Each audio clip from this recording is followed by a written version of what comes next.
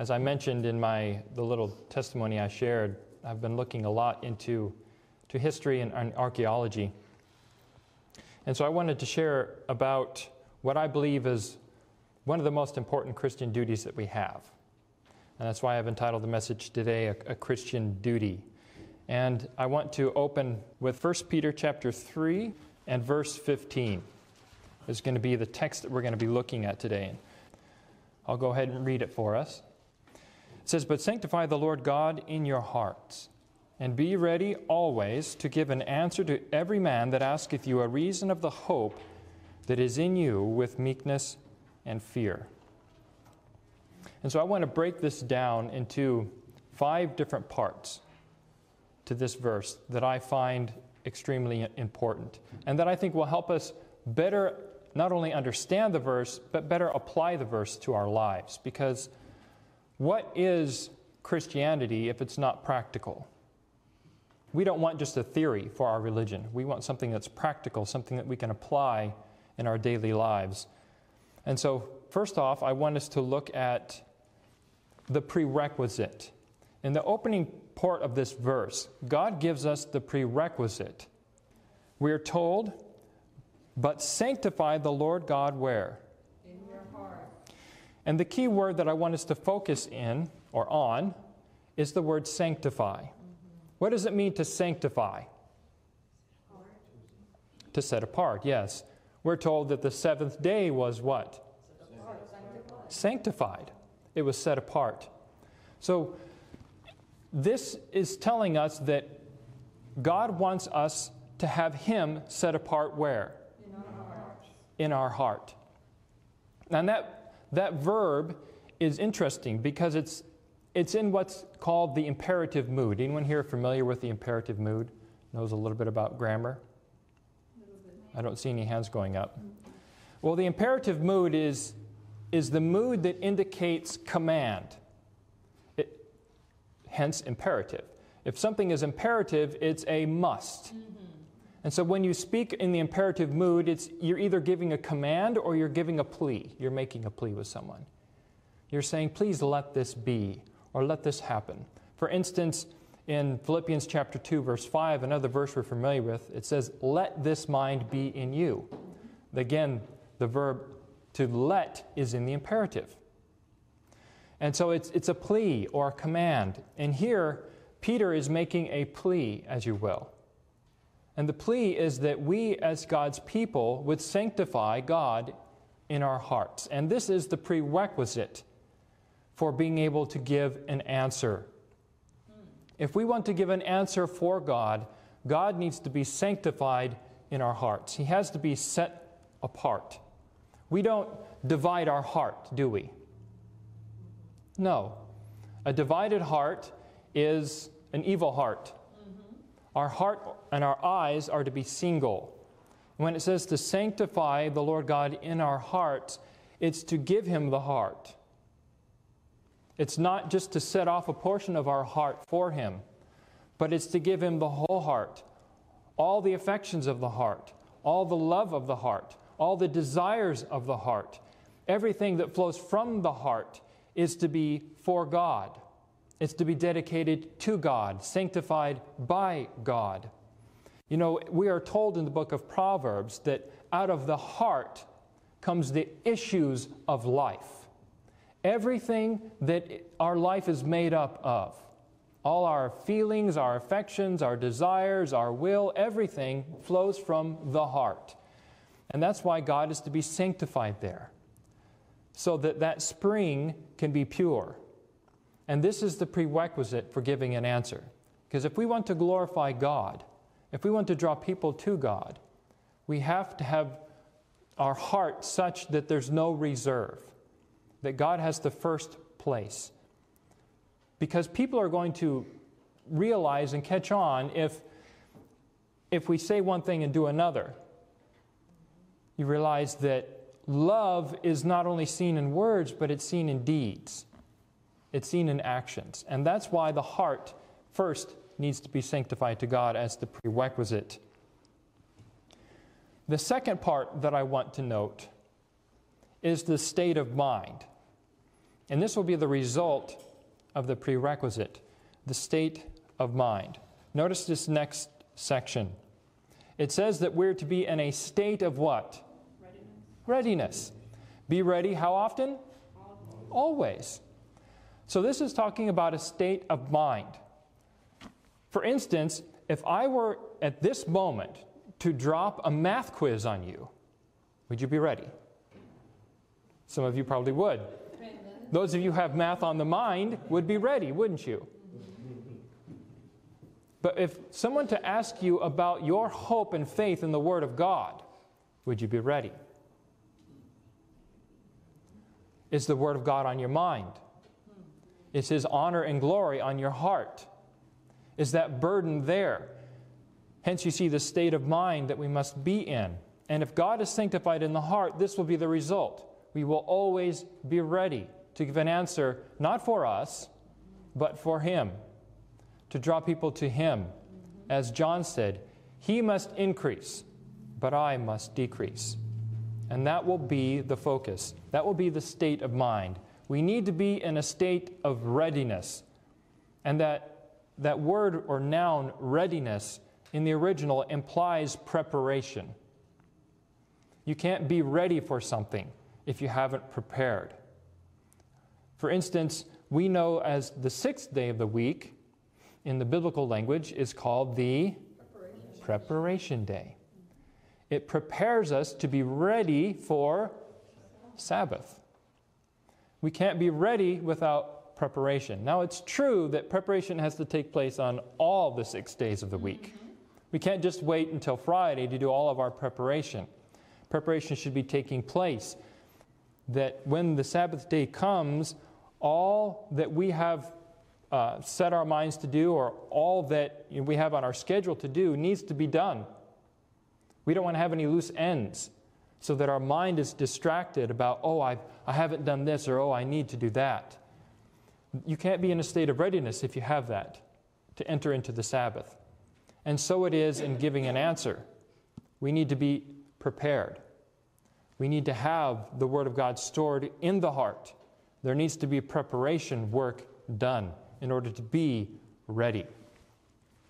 And a couple verses that I want us to note. The first is found in 1 Timothy chapter 4. 4th chapter and verse 16.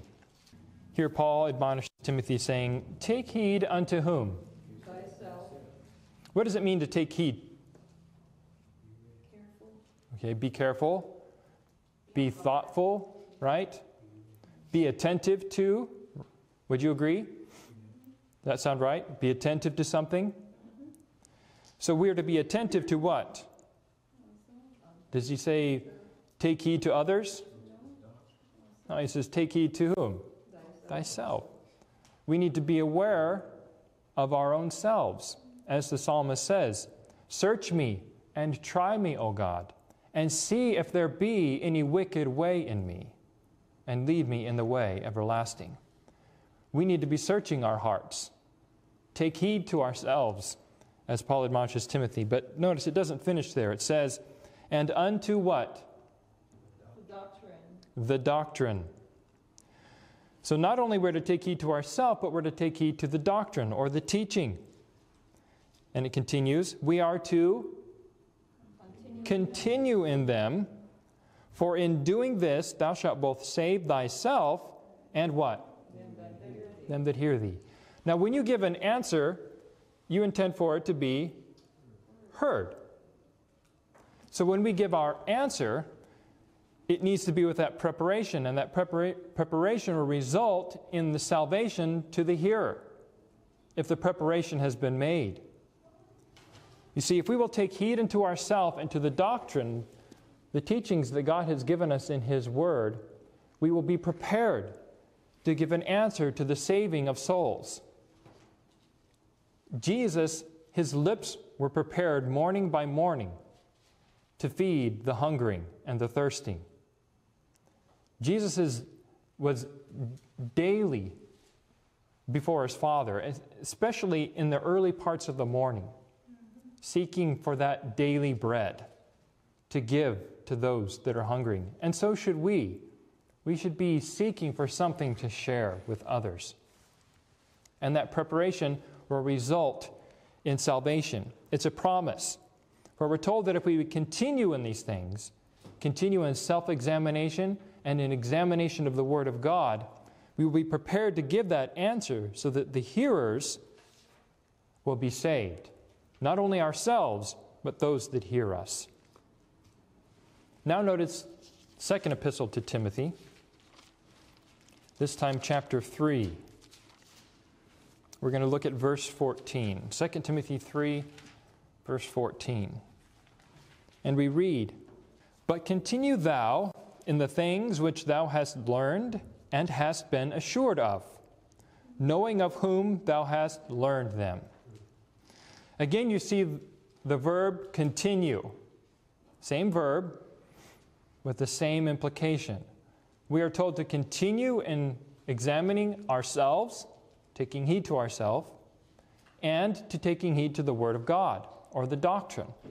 Here we are told to continue in the things which we have what? Learned. Whether it be at church, whether it be in our own personal studies, those things that we have learned from the Word of God, we are to continue in them. And we are told that if we continue in them, that, notice here, let's skip down to verse 16. Another well-known verse.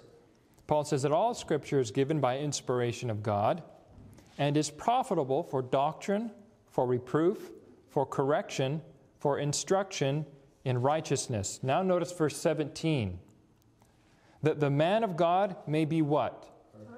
Perfect. Thoroughly furnished unto how many good works? All good works. Is there anything lacking in this book? No. It's given to make us perfect. It's given to thoroughly furnish us for the work that is before us. God wants us to be prepared. And He says that if we will continue in the things that we have learned in the Word of God, and that doesn't just mean mulling them around in our head, but acting them out, bringing them into the life work, that if we will continue and abide in these things, that we will be perfected, and we will be furnished or prepared for every good work. And that's what God wants for us. Amen? Amen. Part number 3 to this verse. 1 Peter 3:15. The task. We've looked at the prerequisite, that which is required. We've seen the state of mind. And now I want us to look at the third part, which is the task. And notice that it goes in that order. God is a God of order. What is the task? To give an answer. First of all, I want us to look at the word answer. Because this word answer in the original isn't just any answer. It's very specific type of answer. It's the Greek word apologia or apologia. It comes from two words, the preposition apo, which means from, and logia, which is reason. And the word in the original literally implies a defense. It's where we get the theological term apologetics. How many here have heard of the term apologetics? Well, it doesn't mean that they're apologizing, because we use the word apology in a sense of saying sorry. But that is not at all what this word means in the original language. It means to give a defense. It means to give a reason based upon something, hence the preposition from. We are drawing a reason from something. So when somebody asks you a question, your answer is to be based upon the question, not necessarily what they are asking. But you'll notice a lot of times that Jesus didn't always answer the exact question that was asked. He answered to the need. He saw what the real need was For instance, when Nicodemus came to him and said, we know that thou art a teacher come from God. And what did Jesus say? What was his answer or reply? He said, Verily, verily, I say unto thee, you shall not see heaven. No man shall see heaven except he be what? Born again. He got right to the root of the problem. And that is an apology. That's what apologetics is intended to do, to give an answer, to meet the need. And also, it means to give a defense. Because, as we'll note here in just a moment, we're to give an answer for a reason. And we'll see that God not only wants us to give just any old reason, but He wants us to give a defense. And when we prepare to give a defense for something, it requires, as I mentioned before, preparation. Are you going to be able to defend if you haven't prepared? For instance, and I was thinking about this, if I were to ask you a number of doctrinal questions, there's a good chance that you would be prepared to give an answer. Why do you believe in the Sabbath? Why do you believe in not eating meat? Why do you believe in Jesus Christ as the Savior? Why do you believe in baptism, in the necessity of baptism? If I were to ask you these basic questions, you would probably be prepared to give an answer, to defend why you believe that, to give a good reason why you believe that.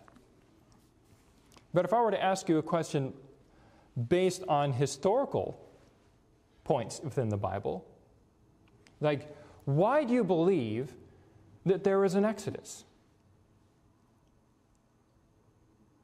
Why do you believe that they actually crossed the Red Sea?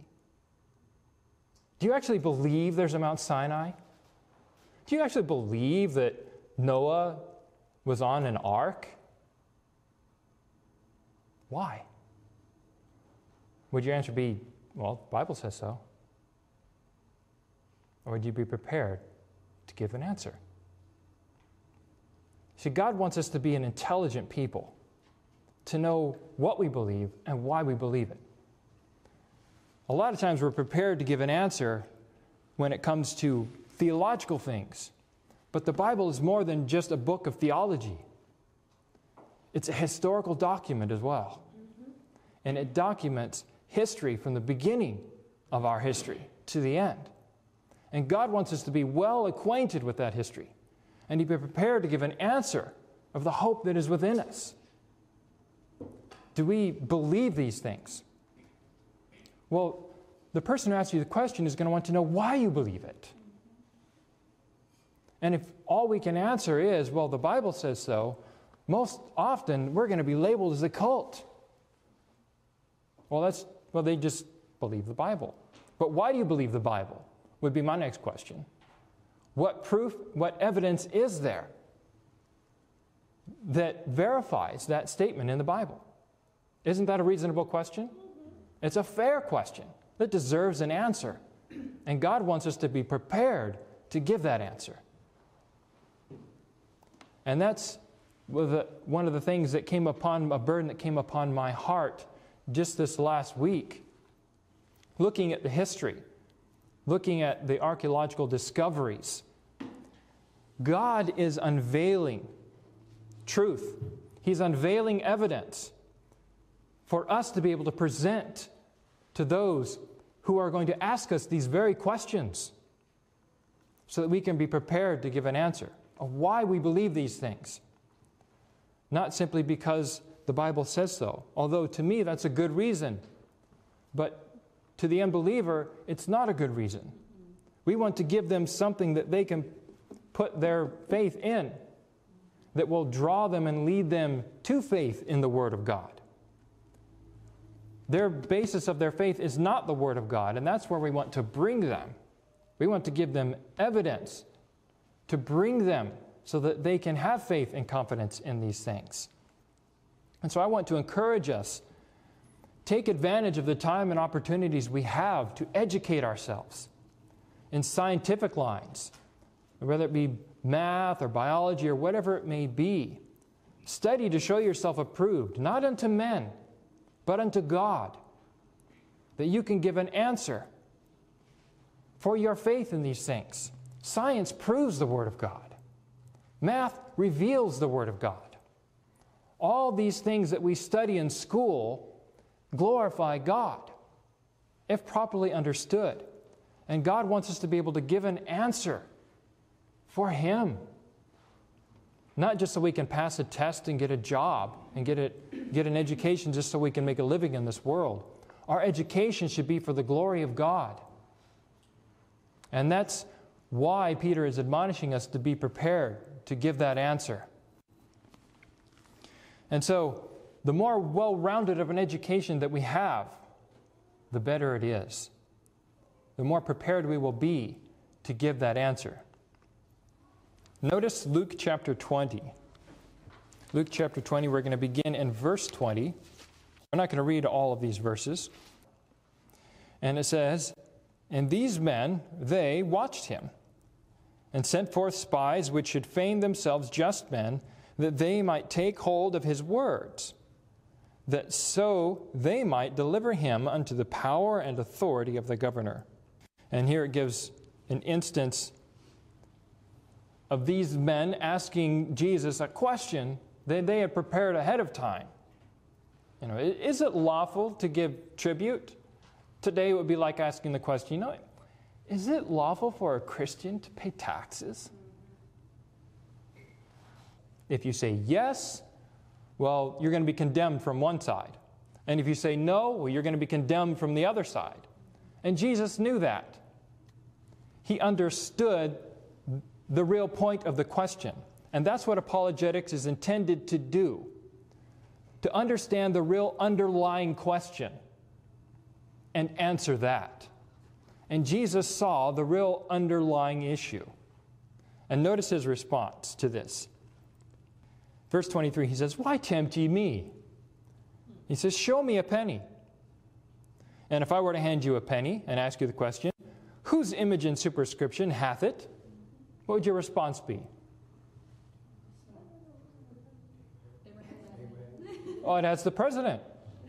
It has his image stamped on it, doesn't it? One of our presidents. Caesar, as it were. The state.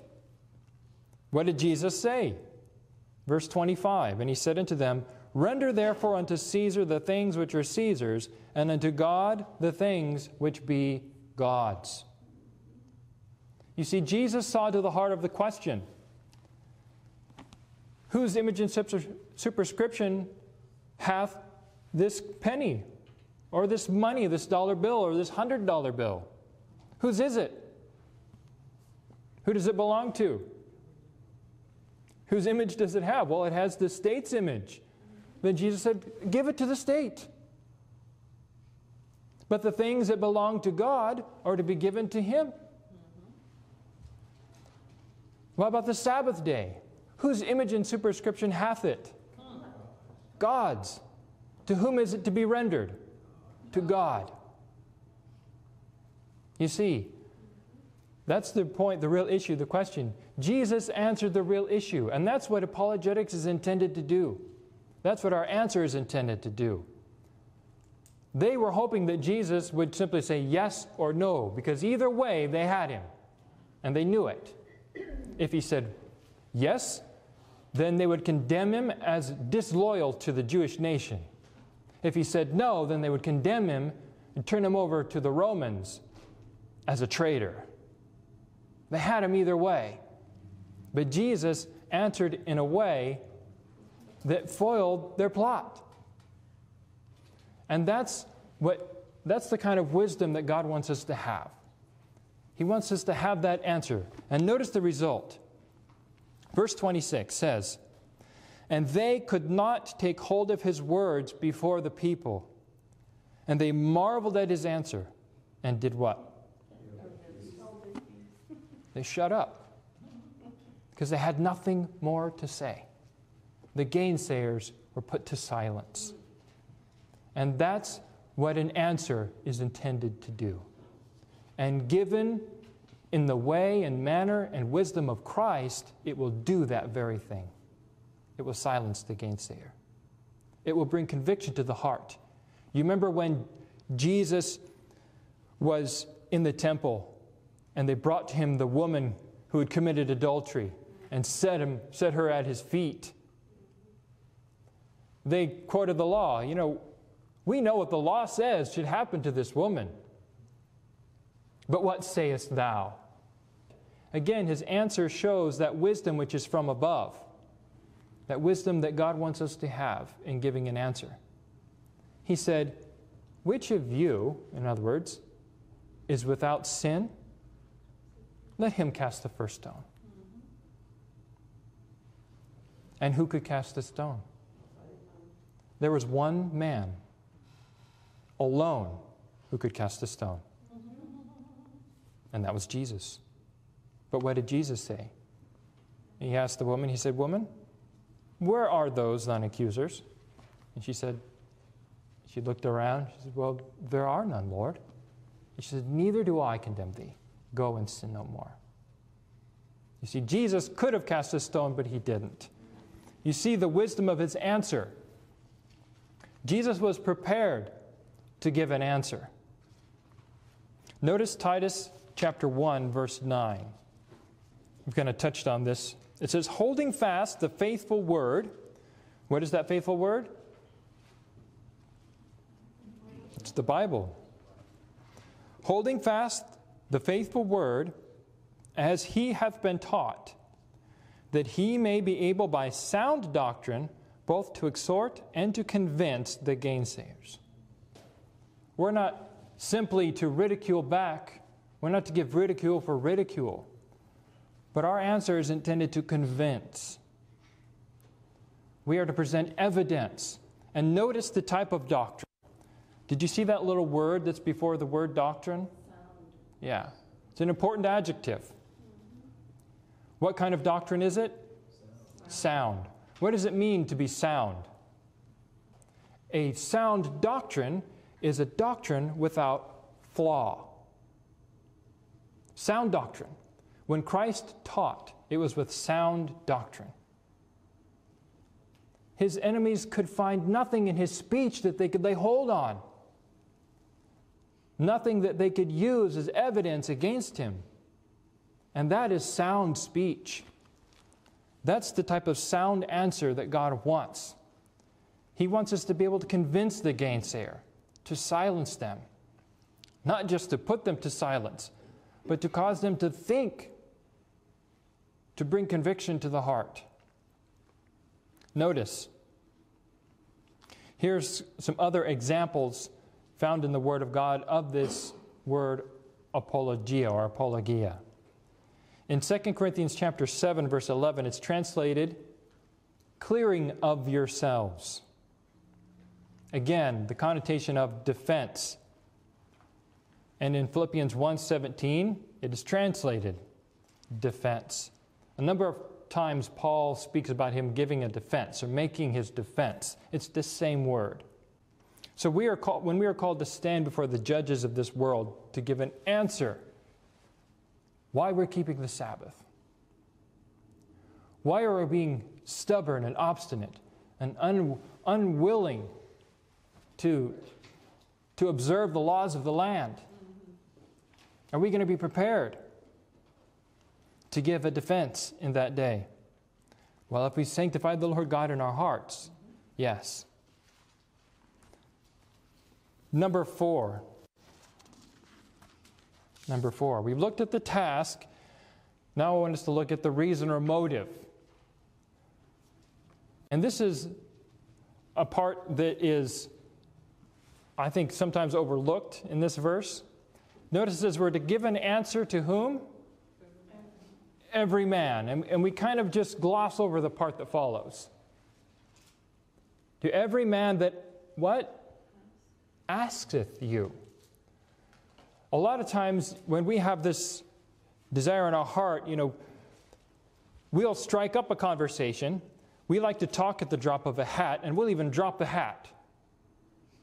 We want to get the conversation rolling, get the conversation going. We initiate it. But that's not what this is about. This is not about initiating controversy. This is about when we are approached and asked deliberately of a reason of the hope that is within us. Why do you believe this? Why do you do this? Why do you behave this way? When they ask you for a reason, then you are to give an answer. But a lot of times we want to give that answer before we're even asked. Before that person ever shows any interest, we're ready to engage. But we're admonished here to give an answer only to those that ask us. If they come to us and they ask us, then they receive. Remember the parables that Christ taught? If you go back to Matthew chapter 13. After Christ told the parable of the sower and of the field, and it says, later his disciples came to him and asked him in private, why do you speak to them in parables? Why? Well, so that seeing they might not see and hearing they might not hear. Because only those that come to me and ask will receive an answer. Blessed are your ears because they hear. You are asking. You've come to me and asked. Therefore, you are receiving an answer. You see, if we want to know the meaning of these things, then we go and we ask.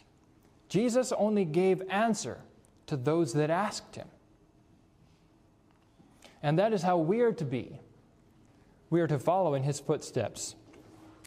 And notice it says we are to give an answer to everyone that asketh us a reason.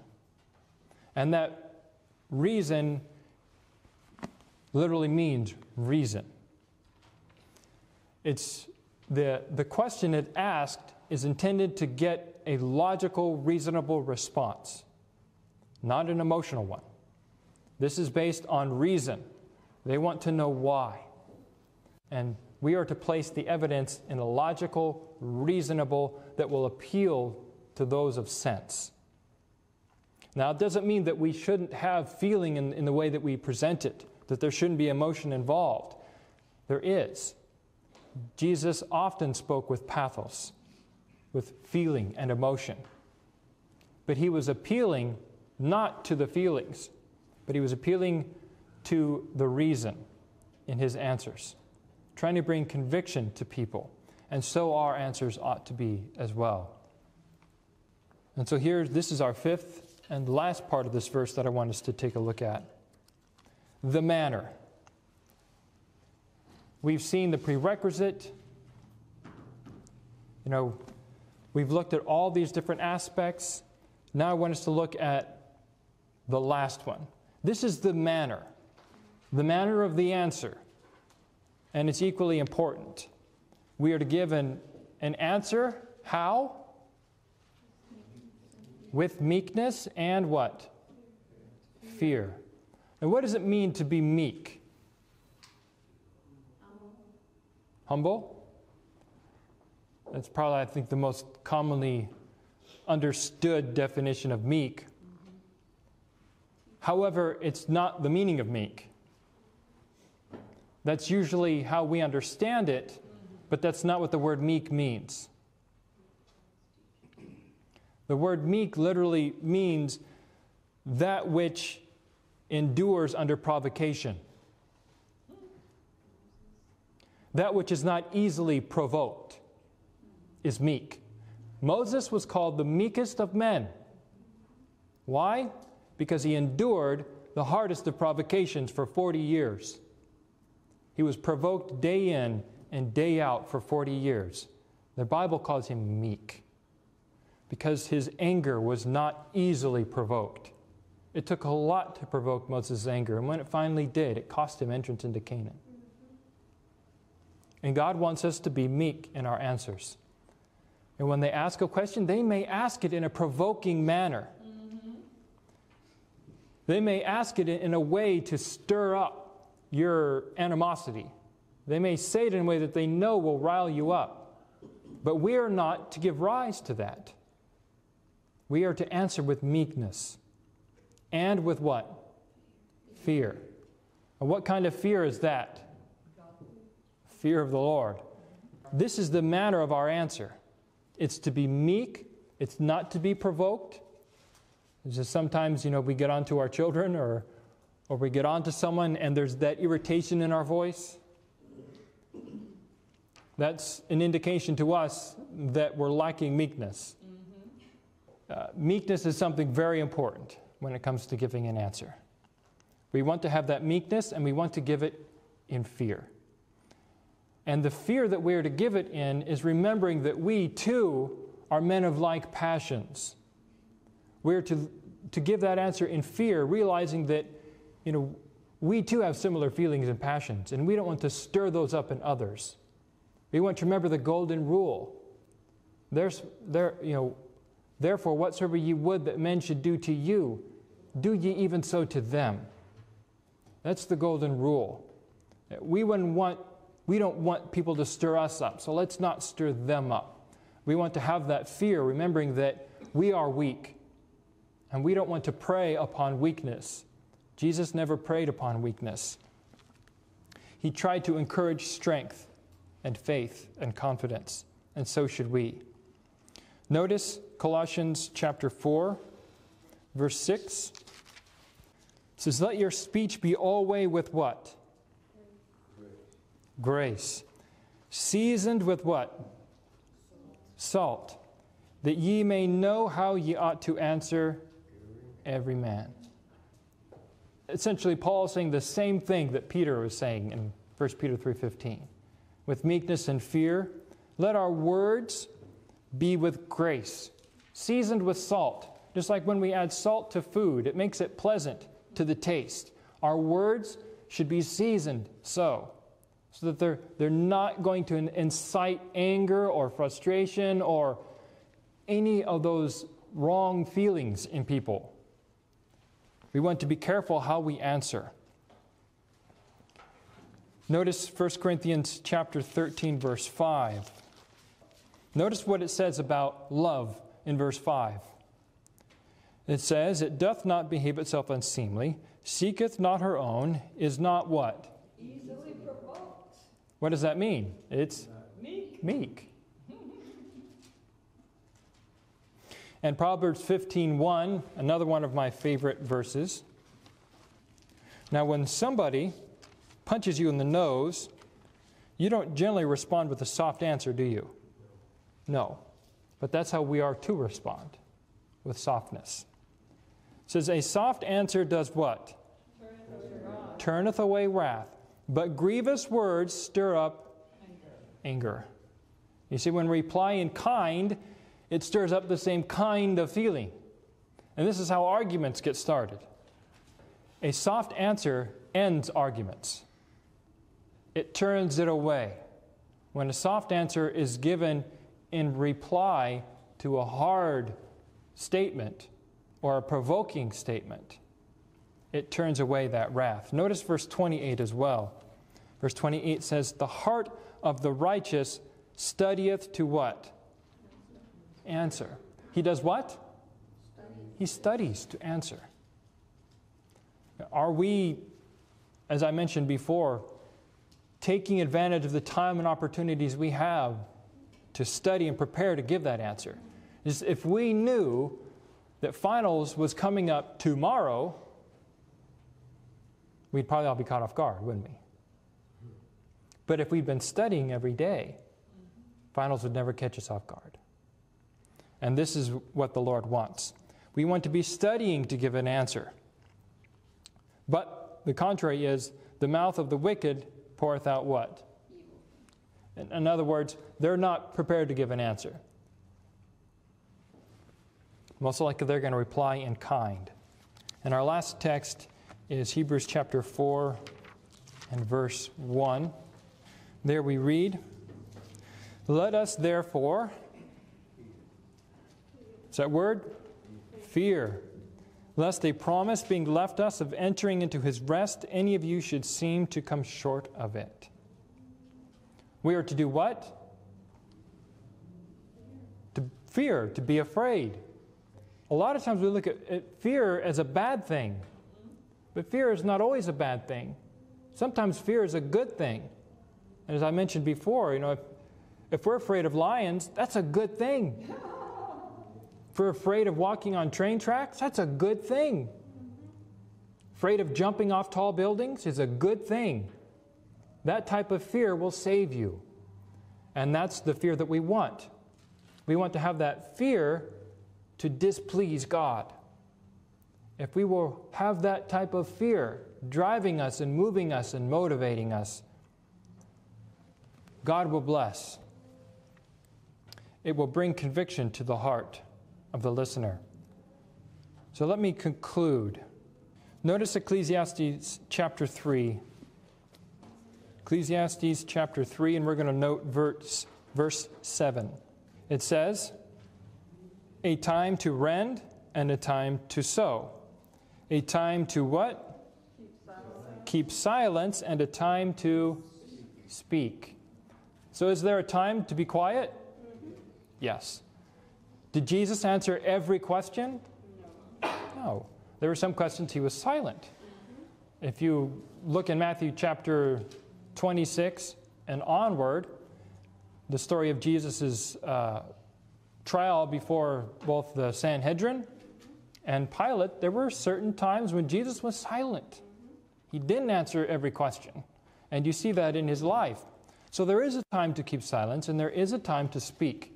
And God wants us to have wisdom to know the signs of the times. When is the time to speak, and when is the time to keep silence? And here I have the example of Matthew 26, verses 62 and 63 as an example.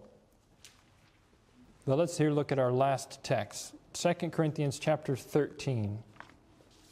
And we're going to note verse 5. Going back to a text that we read earlier, Paul says, examine yourselves, whether ye be where? In the faith. In the faith. So what is the purpose of our examination?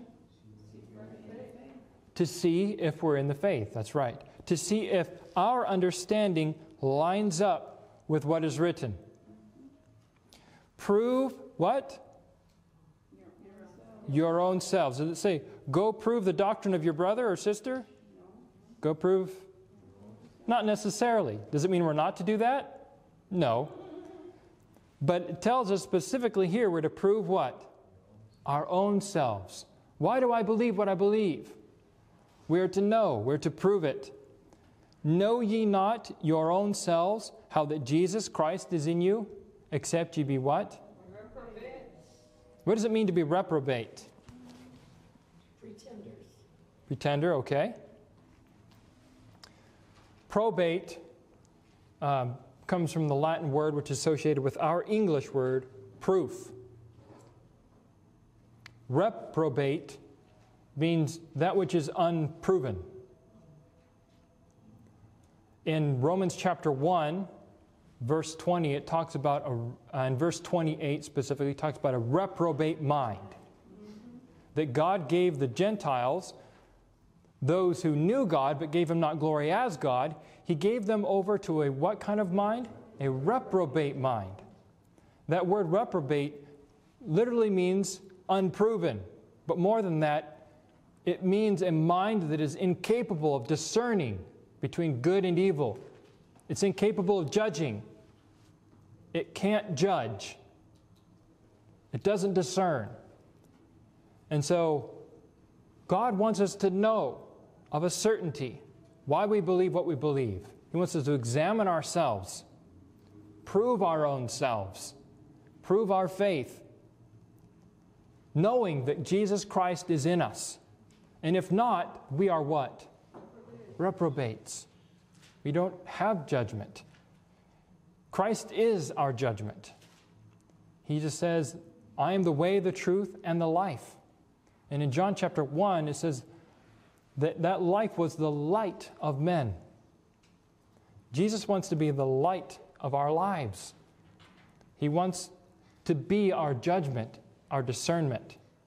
And if we allow Him into the heart, He will bring spiritual things and spiritual understanding Because in this world, we only have 5 senses as human beings.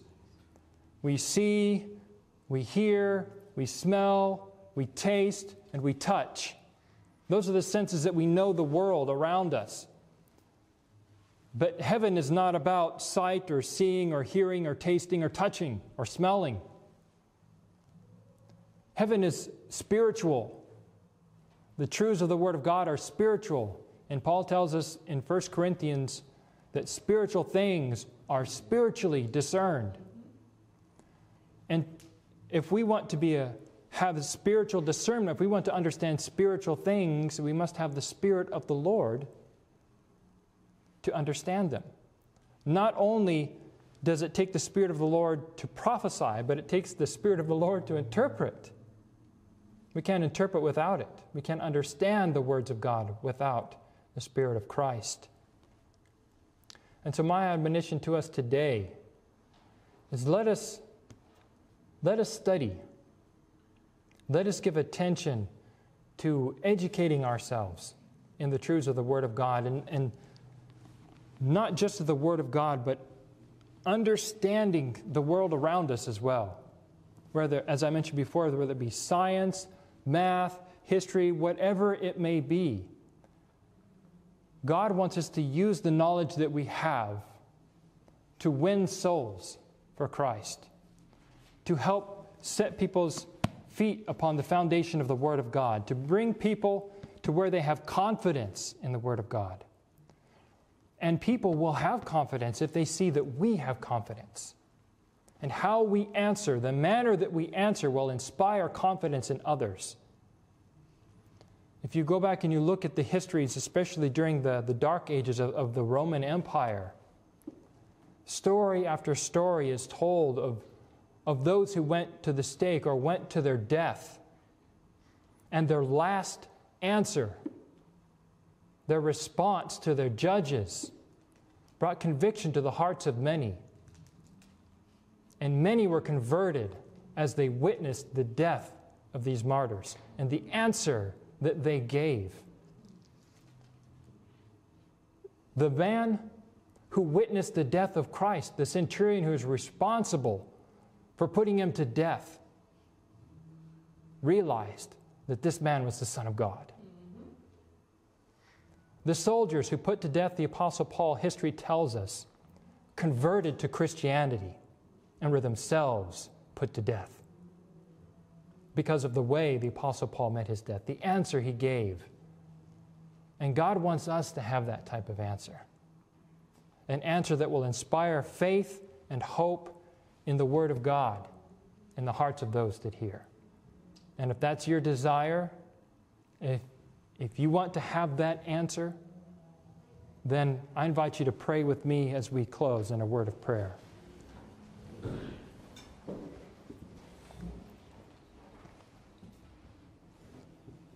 Gracious Father in heaven, hallowed be thy name. And dear Father, I pray that thy name may be hallowed in our hearts and minds this day, sanctified. I pray, Father, that thou wilt give us an answer. That, Father, we may apply our hearts and our minds to the study of thy word as never before, to understand the great truths that are therein. For only that foundation will keep us amidst the floods and the storms of this life. Only that foundation will stand sure in the scenes that are about to unfold in this world, to the calamities that are about to fall. Only those who know their God will be able to do exploits. Only they will be strong. And Father, we want to be strong. When we are called to give an answer, we want to give an answer for thee. We want our words to be such that it will inspire hope and courage and faith in the hearts of those that hear them. And Father, I pray that thou will bless us to this end. Help us to study that we may be able to give that answer to those that hear.